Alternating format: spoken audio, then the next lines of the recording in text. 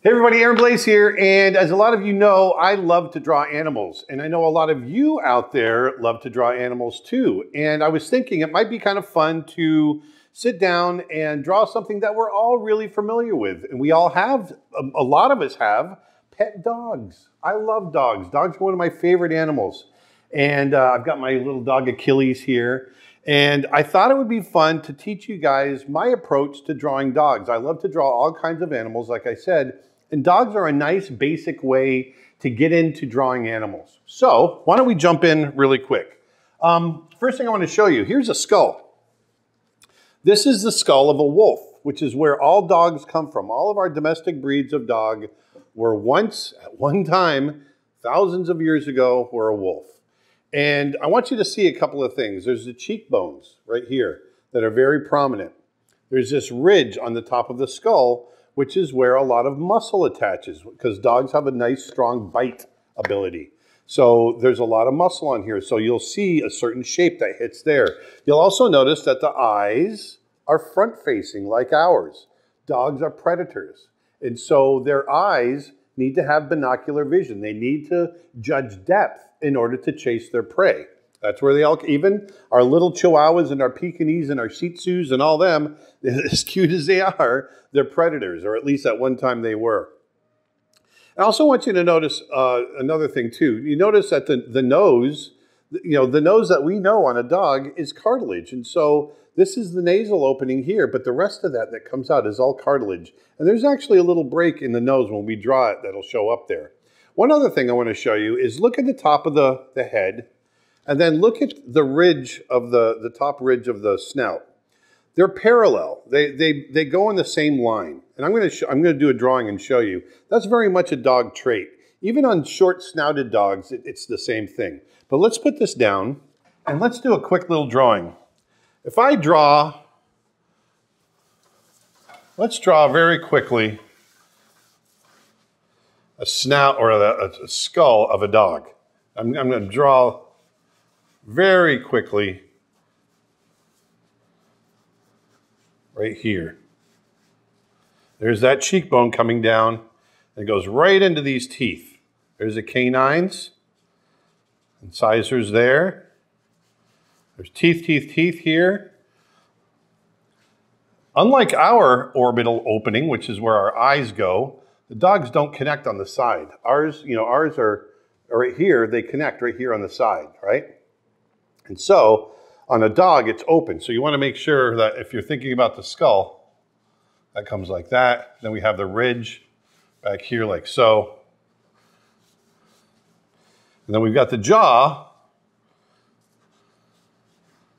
that comes up in here, comes down like so. That's a basic shape of a dog skull, okay? There it is. Now, if we draw over this, I'm going to grab my Sharpie marker, put my glasses on, and this is what we get. Muscle attaches here. We get nice eyes. Dogs have the most beautiful eyes, don't they? Snout comes down like so. We get a little break right here. The other eye sits right here like so. So there's that. The brow comes down.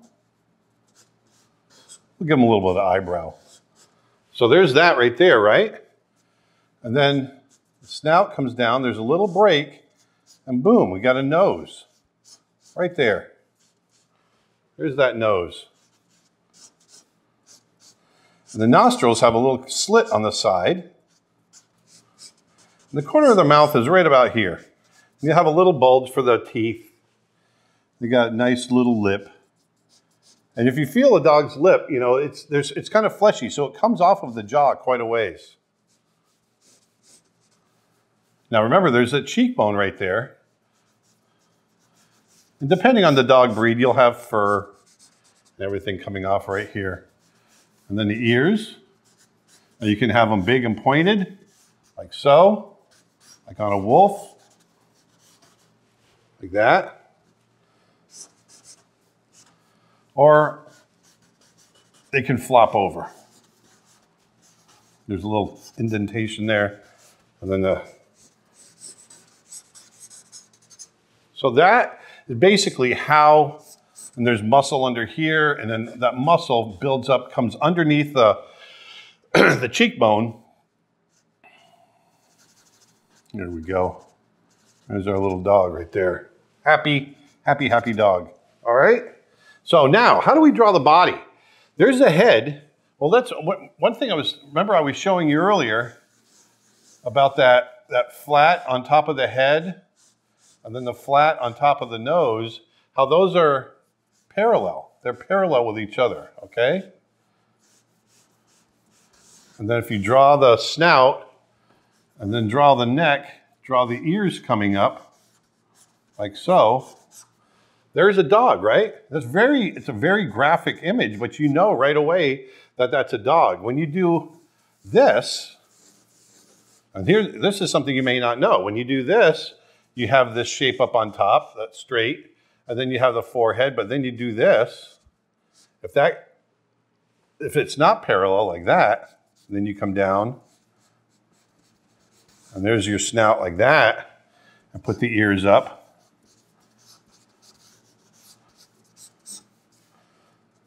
Now you've got a cat. Look at that. See? Cat. Dog. Right there. Cat. There's your difference. Okay? It's very, very cool. And the cats obviously have different eyes. The dogs have, right about the bridge of the nose is where you can put that eye for the dog. Okay? So very, very quick. There you go. Now if we want to draw the body, over here, we draw the snout of the dog. The first thing I like to do is get this long kind of sweep through the body. And I usually break up my four-legged animals into 6 different sections. We've got the head. Here's our ear. Okay. All right, then we've got the neck. There's that flow right there I'm going to build on top of. Then we've got the shoulders. Now right here, dogs are four-legged, so their shoulder blades are on the sides of their bodies. Our shoulder blades are on our back. But that's because we stand upright. All four-legged animals, their shoulder blades are moved around to the side of their body. So there's a shoulder blade right there. So his shoulders are pushed into the front. And then we've got the wrist, and then feet right there like that. Okay, there's the elbow. There's his elbow. There's his upper arm, just like we have an upper arm. Forearm, just like our forearm. Wrist, just like our wrist. Okay? And then there's the rib cage. And notice how that rib cage, we get this kind of hourglass shape going back. Well, dogs have, especially dogs that are, more active, more athletic, they're very, very, they haven't really lost their ability to run and pursue. Dogs are meat eaters. And so being meat eaters, they don't need a lot of guts, for lack of a better way of putting it. Meat is very easy to digest. So predators, dogs specifically, and cats and things like that, they don't have a lot of guts. And so that's enabled them to become very light on their feet very quick, and it enables them to pursue their prey.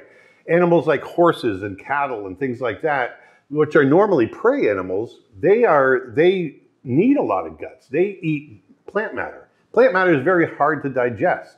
And so over eons, they've built up all these big guts. And so they're very, very heavy in the body. But dogs are not. Now, I know there's smaller breed dogs and bulldogs and things like that, but even those dogs, because even if they're squat, they still are kind of light on their feet in comparison to a plant eater of the same proportion. Okay, so I was talking about the head. All right, there's the head. Here's the neck, shoulders. Okay, 1, 2, 3, 1, 2, 3. All right, then we have the trunk of the body. And there's a muscle that comes through here called the latissimus muscle. You don't always have to show that. All right, and then here we have the hips and the pelvis. And that comes down like so. The knee comes right about even with the body, generally, okay? And then you have here's the back leg goes to the knee, that's the thigh, then the calf muscle, and then the foot. There's the ankle, the heel, just like that. And if you want to draw the other foot in place, just like that. And then we've got the tail, and drawing right off the page. So there's a dog. There's maybe the other foot right here, kind of standing with his feet next to each other. So when you think about these 6 different sections, okay, so there's the head, neck, shoulders, and front arms, trunk of the body, back legs and pelvis, and then the tail.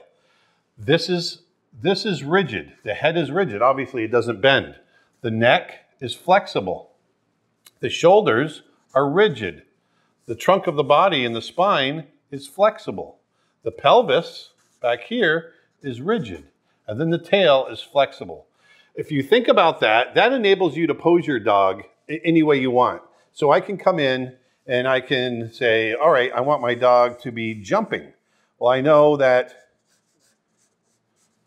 let's say he's coming up, his ears are flopping up in the air, and I go, all right, I want him running through the air like this. Well, the head is going to be rigid. I can get some flexibility in the neck. And then here, I'm thinking about that shoulder. I know the shoulder blades are right here. And draw through. When you're drawing, think about the shoulders coming around on the other side, right? So here, I've got him running here. The other foot coming down. There's the chest coming down. And here we get some flexibility with the body coming up, right? And then here, he's going to be, right here is the pelvis. That area right there, there's the pelvis coming around. So here we can bring his feet kind of coming forward.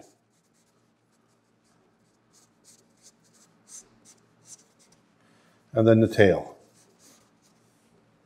Maybe he's reaching down with that other foot because his back legs are going to land.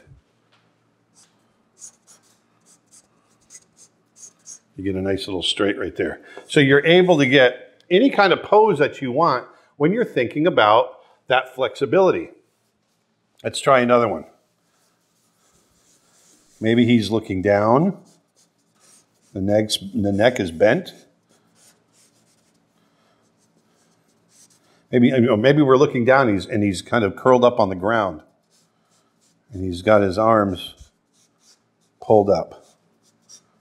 See, there's that shoulder, like that. The shoulder blade comes in like that, and there's a shoulder there. There's an upper arm. And then that front foot, front arm. There you go, see? And his neck is bent.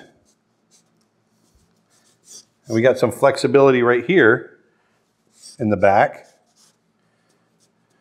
We've all seen our dog curled up on the floor. Maybe his tail is back here, like so. Here's the pelvis, back leg, like so.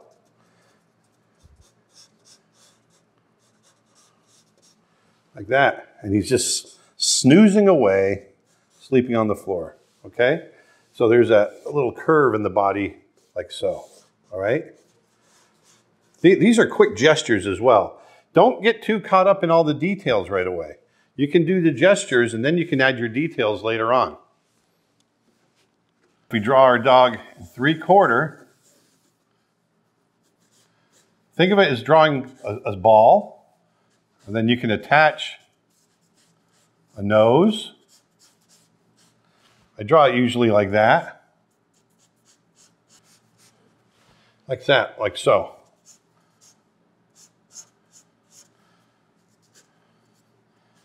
There's a nice big eye.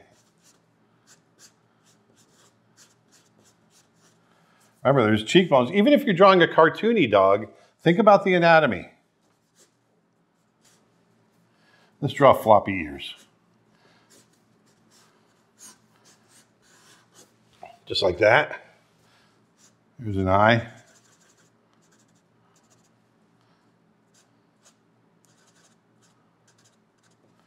Here's the other eye.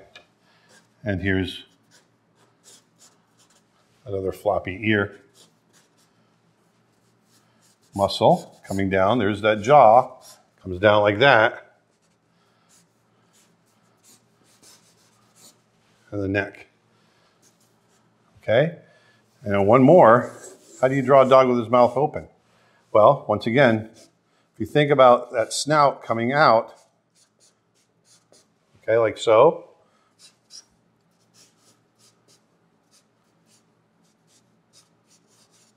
There's his eye.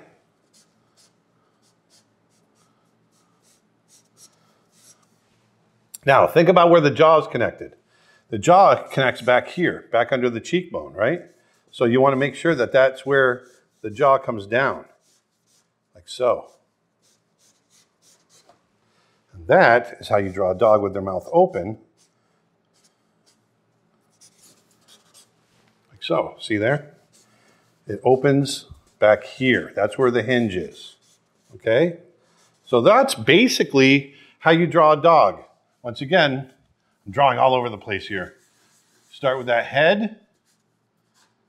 And you got that nice, fluid build through the body. You start with the head, then the neck, shoulders,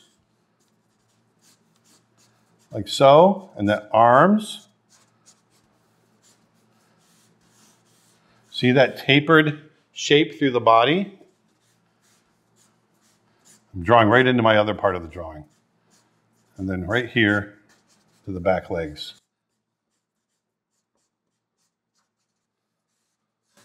Boom.